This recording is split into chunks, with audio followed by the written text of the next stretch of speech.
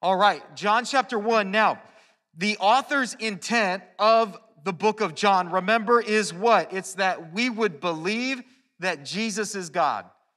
And so over and over again, that's what's going to be reaffirmed in this book.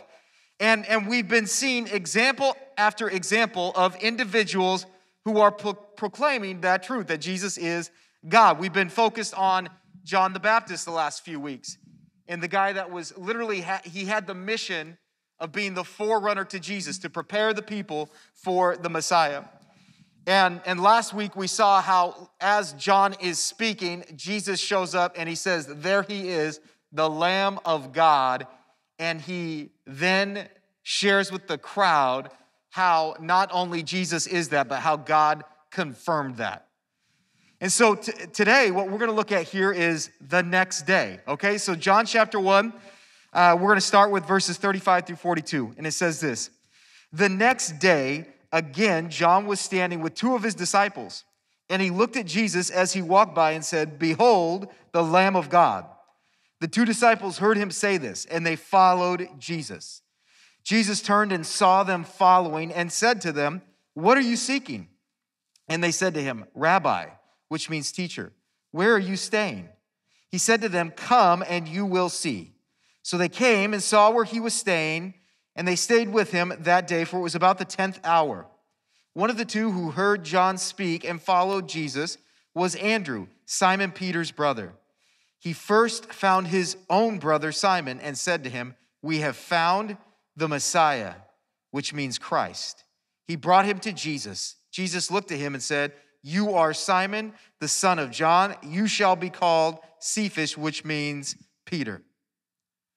Okay, so really we kick off this first section with two disciples of John the Baptist, and they're listening to John preach, because remember, all these people, crowds, had gathered to follow John the Baptist. They were so inspired. His teaching, his message, just the conviction with which he preached. People were coming from all over Jerusalem, and he had these disciples that were like, we're with you. Okay, and so we pick up here where it's talking about two of these disciples, and one whose name is Andrew. Now he says Andrew, Simon's brother, because Simon, Peter, as we're going to look at here, he was the famous one.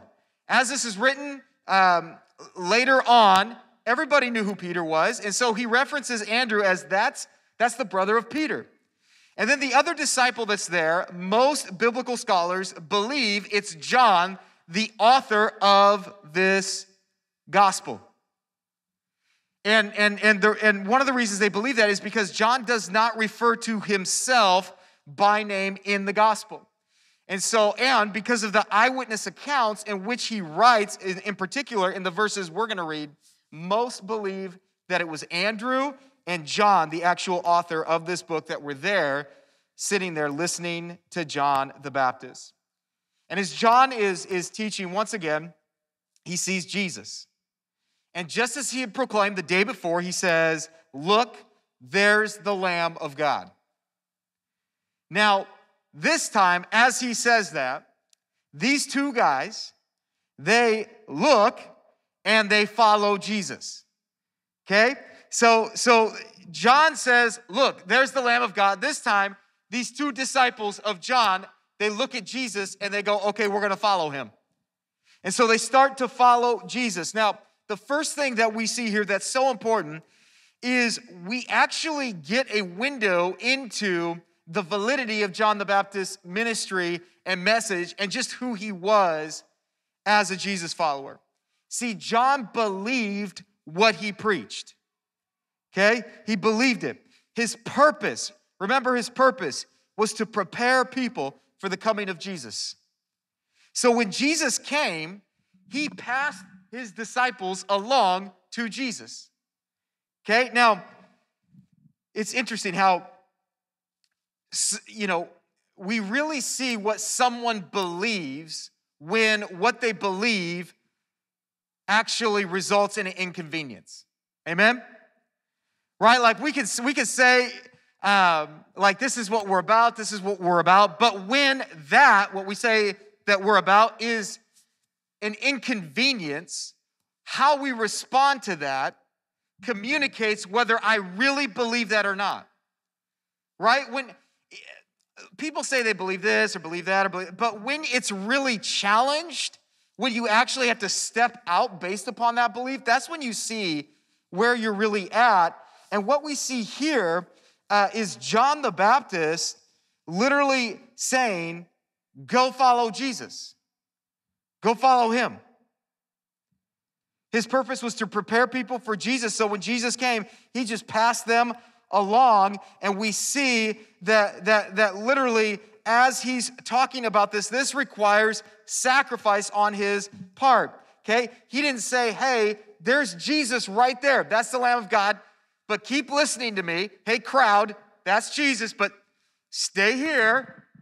Let's keep focused on me. He didn't say that, right? And what I see here is, one, is what is our heart? And is the message we're preaching actually the message we believe? Because often I'll hear myself say, you should follow Jesus. Go follow Jesus. Don't leave the church, but follow Jesus. Right? Or if it's a family member sometimes, it's like, hey, yes, you should follow Jesus. Don't move away. Don't move to that other area. Don't become a missionary. No. But follow Jesus. Okay? Like we become very conditioned to saying you should follow Jesus until it inconveniences my agenda. And that's just a kind of a word of caution for us. Because I just see this over. In fact, I've experienced this. I remember when I was going to plant a church, when I did plant a church, and I was at a very large church in San Diego, and I told my boss, I said, hey, I'm praying about, like, God, I feel like God's leading me to plant a church. And I remember his response was not what I thought it would be. I thought he'd be like, oh, that's so great, amen. But instead he went, what's wrong? What's happening? Is it me? Do you feel like you need to leave because of me? And I was like, wait a second. This is a good thing. This is a good thing. And I think sometimes we say, follow Jesus, but actually when that's going to be validated, we step away and go, wait a second, that's too much. That's going to be too difficult. They might leave. Okay, and so we've got to ask ourselves, are we more concerned with keeping people or sending people out? Are we more concerned about gathering as a crowd or spreading the good news? One author wrote that John provides a genuine model of what it means to be a minister or servant of God. Human tendency is to make a name for ourselves and to attach our names to other people, institutions, and things so that people will remember us. To minimize oneself in order for Jesus to become the focus of attention is the designated function of an ideal witness. See, John's endorsement of Jesus is validated because he willingly gave up his influence and authority to testify to the reality of who Jesus is. He willingly gave up his followers to Jesus, validating the message and the mission that he said he was all about. Jesus sees these two individuals following him. Okay, he sees them following him, and he stops and he asks, what are you seeking? What are you seeking? And what he's really asking there, because, he had foreknowledge, he knew what they were seeking, but what he's really doing there is he's asking them to consider their motives, which is a great question for us. He didn't ask them whom they were seeking, but what they were seeking.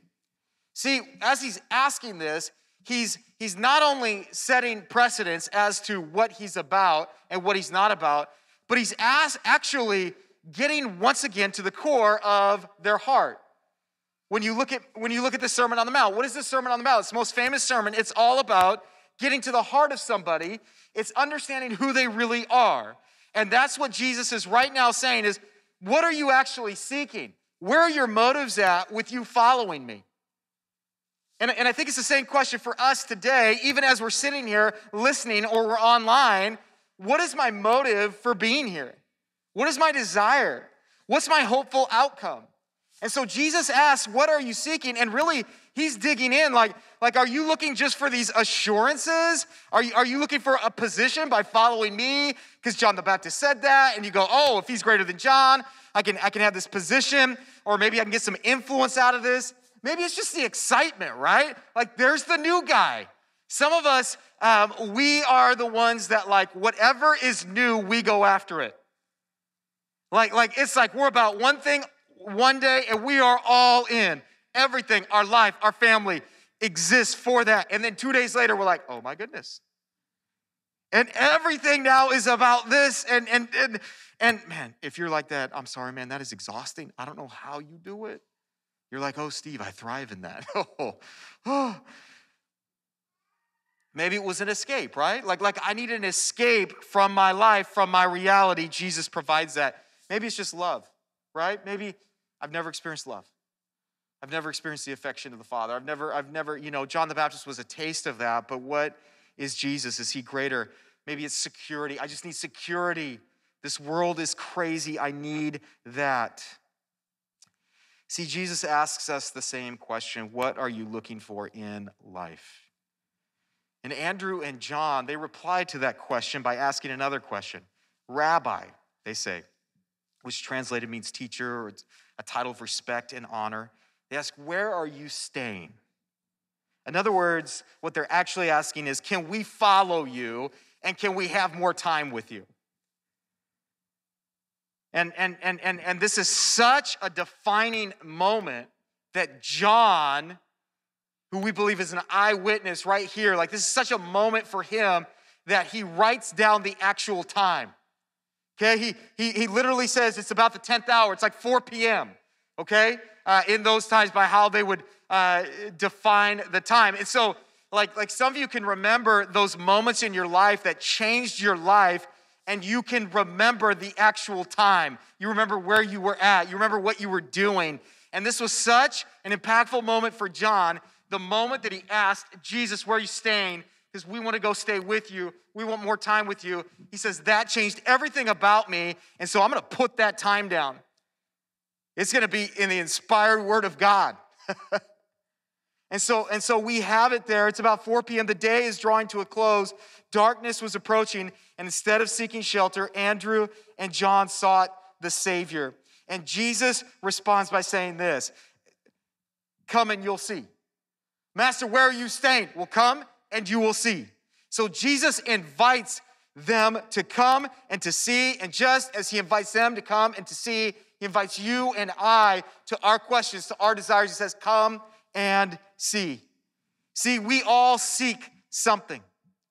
Jesus invites us to come and discover in him all we'll ever need. Come and see how he will fill the emptiness that's inside each and every one of us.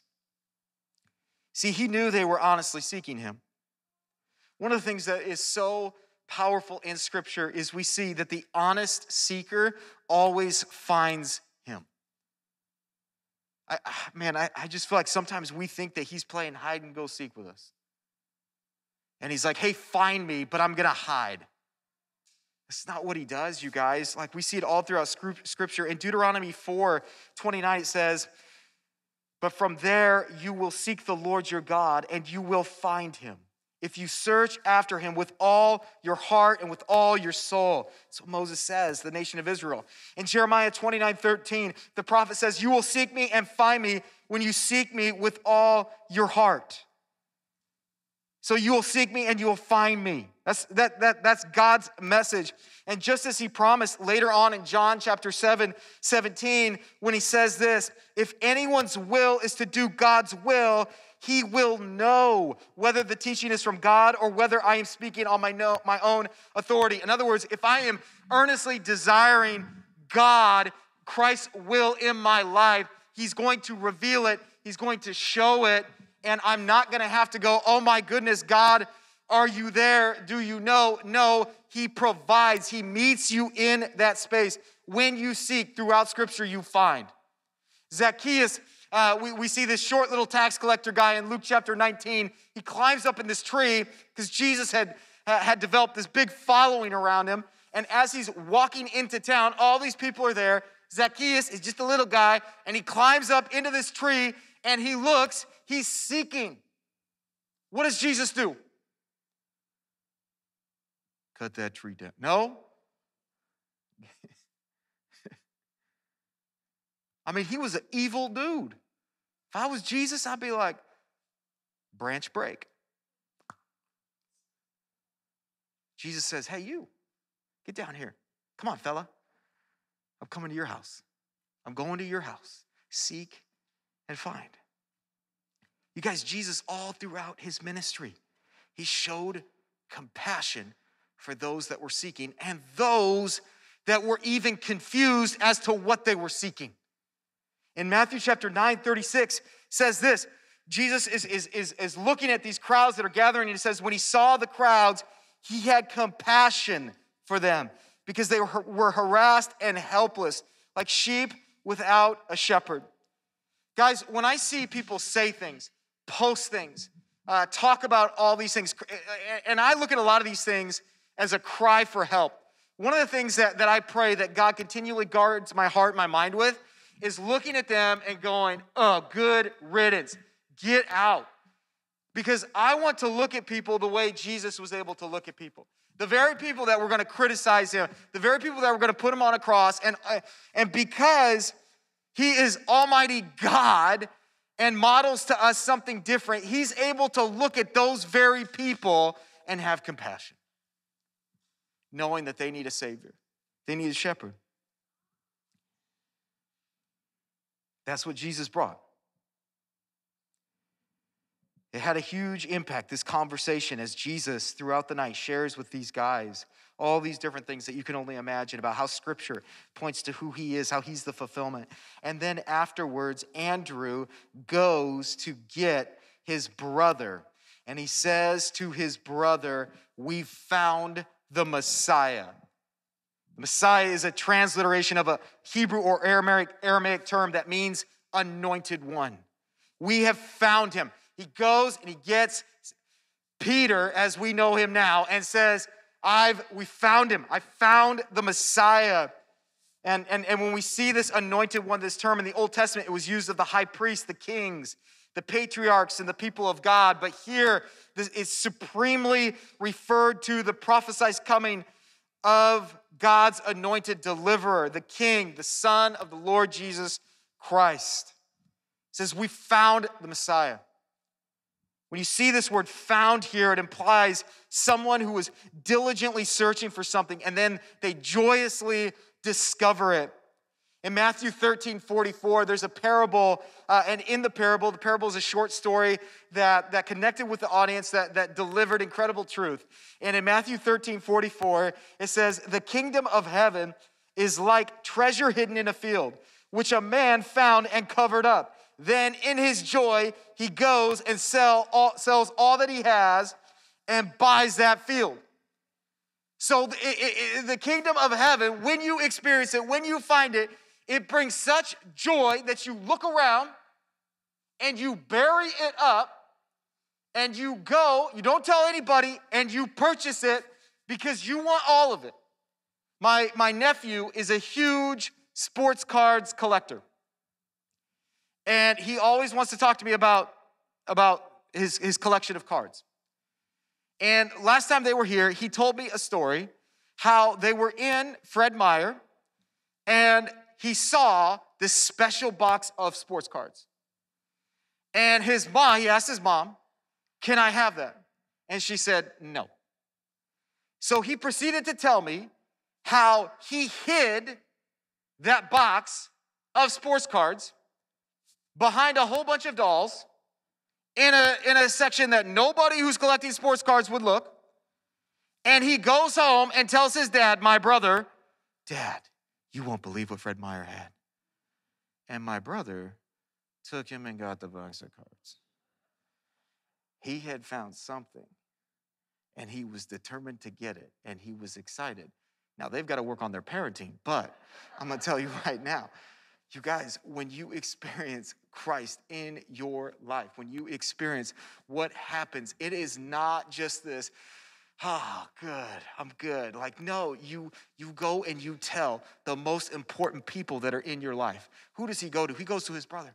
Immediately after his evening with Jesus, he's like, where's my brother? He goes and he gets his brother and he acknowledges, we have been searching. We have been looking for this. We finally found him. I have to tell you about it. And what's so awesome is as we see this joy, this excitement, he not only delivers that information to him that we found him, but what does he do? He says, come with me, come and see. And he takes Peter to Jesus. You guys, Andrew is only mentioned 3 times in the book of John, and each time he's bringing someone to Jesus. Jesus meets Simon, and he changes his name to Cephas, the Aramaic word for rock, which is Peter in the Greek. He gives him a new name, the name that we know him as, this divinely appointed nickname. Now, nicknames, I was thinking about this, nicknames are usually based on a past event or some defining characteristic, okay? Now, I've had nicknames, and some I'm like, that's cool, and some I'm like, that needs to go, okay? And all the nicknames that I've ever had were either something that had happened that I was a part of, or there was just something about me that made sense with that nickname. It was Thanksgiving, and I heard a lot of gobbles, because my name is Goebel, and it just apparently goes together. But we see these nicknames, and some of us have had nicknames, but when we see God change a name, it's often a prophetic name. It's a prophetic nickname, a way for him to declare his intent for that person. We see Abram in the Old Testament. His name was changed to Abraham because it says in Genesis 17:5, you're going to be the father of many nations. So that's what your name is going to become. Jacob needed to become Israel. You know, Peter, when we look at his life and him being changed to the name Peter, to the rock, everything about his life would actually speak to him not being a rock. In fact, we would look at him and go, what's the opposite of a rock? It's Peter, right? He's the one unstable, all over the place. Emotionally, he's reactionary like person.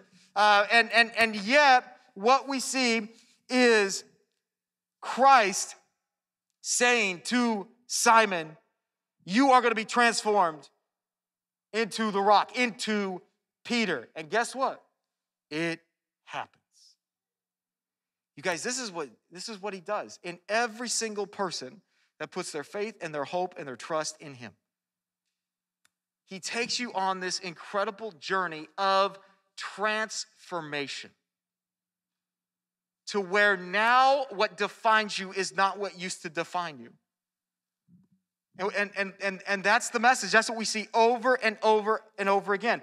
In the words of D.A. Carson, when he was looking at this passage, he said, the focus is much less on what this name change means for Peter than on the Jesus who knows people thoroughly and not only sees into them, but so calls them that he makes them what he calls them to be.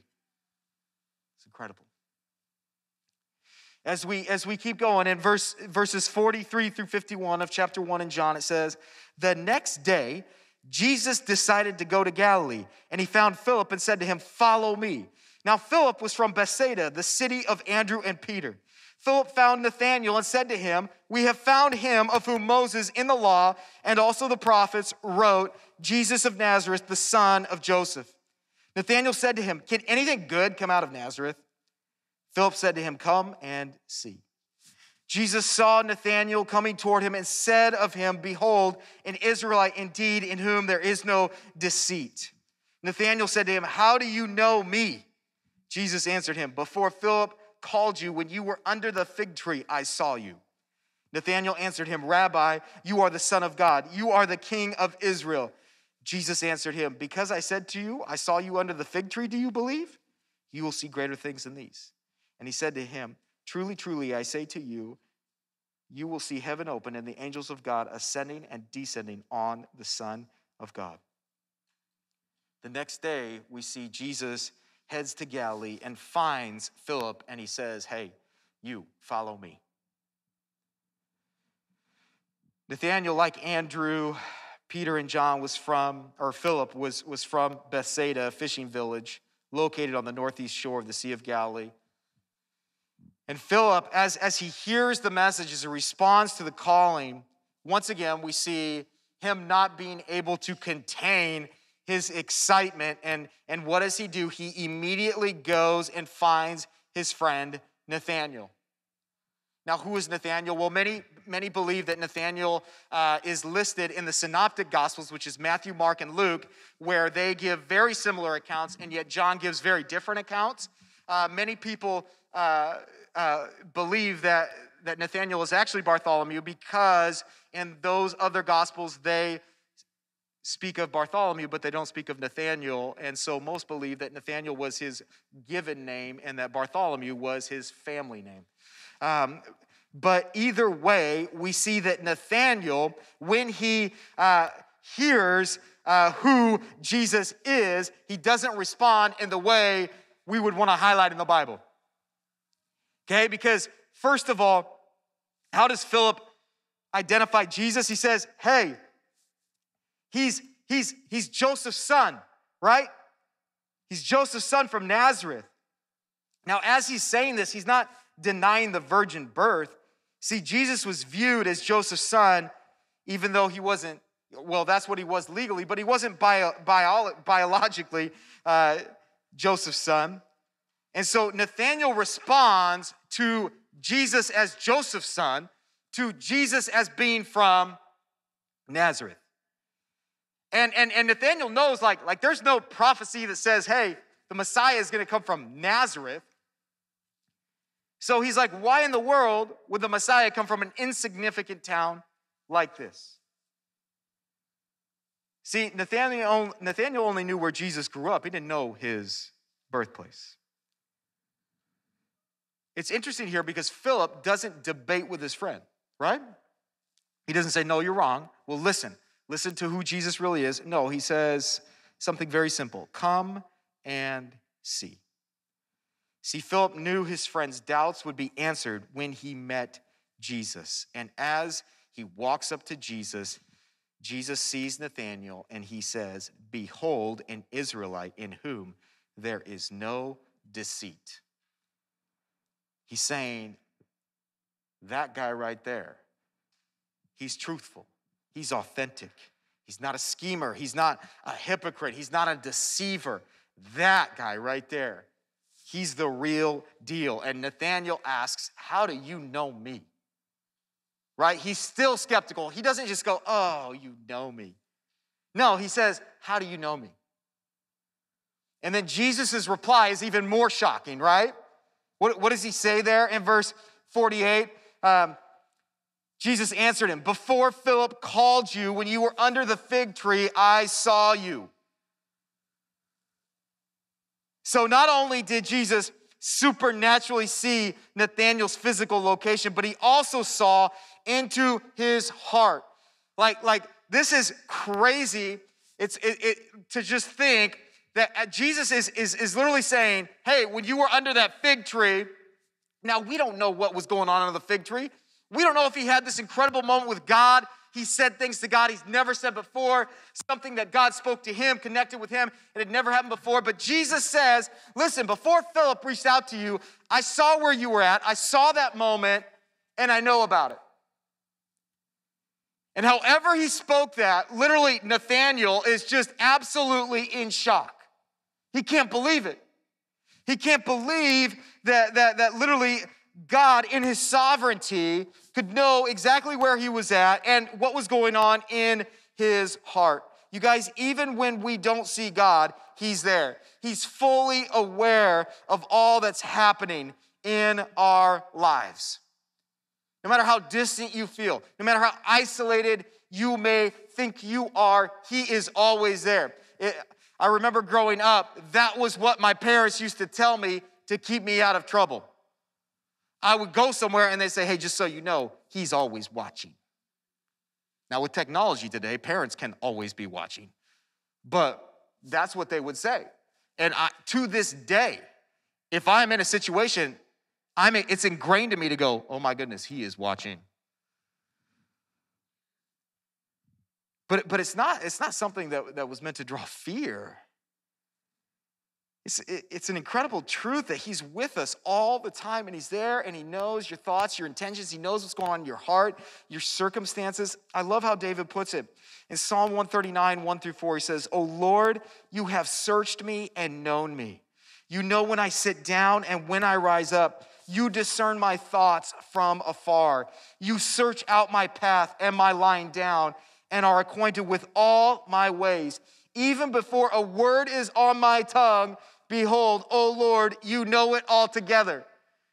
What's difficult is some of us have had a word on our tongue and we held it and we thought we got away with it. Ooh, I almost said it. He saw that. So I might as well say it. No. But he sees that. He knows. Like, I love this about God. And so, you guys, as he's speaking this to Nathanael, all of Nathanael's doubts are removed, and we see him just exclaim, "You are the Son of God. You are the King of Israel."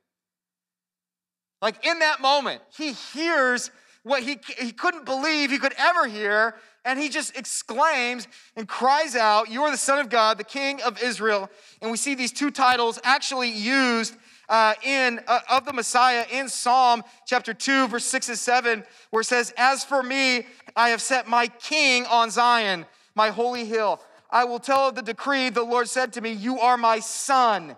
Today I have begotten you." Jesus' father wasn't Joseph, okay? And now Nathanael is saying that. It was the God of the universe. You are the Son of God. The Old Testament described the Messiah as the King of Israel. He says, "You're the King of Israel." And the prophet we see in Zephaniah 3:15, it says, "The Lord has taken away the judgments against you. He has cleared away your enemies. The King of Israel, the Lord, is in your midst. You shall never again fear Israel." We see with the palm trees, Palm Sunday, declaring the King is here. What did they do? To mock Jesus. They put the King of the Jews, right? Mocking him. But he's the Son of God. He's the King of Israel. And Jesus then responds again to Nathanael, and he says, "Oh, you think that's special? You will see greater things than these. You will see heaven open and the angels of God ascending and descending on the Son of Man." Now, when he says you will see, this is actually plural, and he's saying you all will see. Now, you all will see what? What is he talking about? Well, he's likely alluding to, in the Old Testament, Jacob had this gnarly dream in which he saw angels ascending and descending from heaven on a ladder. And the point of this statement is that Jesus is the link between heaven and earth, the revealer of heavenly truth to humanity. In 1 Timothy chapter 2, verse 5, it says, "For there is one God and there is one mediator between God and men, the man, Jesus Christ." Jesus is that mediator between God and man. He is the ladder. He's the only way into the presence of God. This passage ends with Jesus then calling himself the Son of Man, a title he loved for himself. And he's taking that title from Daniel chapter 7, verse 13, where he looks ahead to the Messiah and he says, "I saw in the night visions, and behold, with the clouds of heaven there came one like a son of man. And he came to the Ancient of Days and was presented before him." Jesus, even by his name, he's affirming and confirming to these disciples that they're right about who they say he is. But guys, I want to go back to the first words that we see Jesus speak in the book of John. Back in verse 38. He asks, once again, "What are you seeking?" And I just feel like it's important for us in this moment to really dig into that and ask, what am I seeking? What am I seeking in life right now? What defines the drive, the intention? What is the focus of my mind when I wake up in the morning, when I put my head on my pillow at night? What is driving that? What am I seeking after? And you go, well, I don't know. Well, usually it's what is consuming your mind right now. What is your focus? What do you find yourself continually thinking about? And just as Jesus is like, hey, you're following me, what are you actually seeking? I think we got to ask that question for us. What does that really mean for us? I think for some of us it means something different. And I think for some of us, when we actually look at what we are actually seeking, we will find that it's not him. That's a scary thought. I think for some of us, we're just doing this. I think for some of us, he's part of the buffet options of the good or the blessed life. I think for some of us, it's because my parents. It's because of my family. It's my situation. But guys, I think it starts with honesty before God. See, that's what Jesus saw in Nathanael. He said, okay, this guy's honest. This guy's not going to pretend to be something he's not. He's not going to be like these Pharisees. He's not going to put up a front. This guy's the real deal. You guys, you have to start from a place of honesty. You have to start from a place of truth. And part of that is maybe even admitting my intentions are off. My focus is off.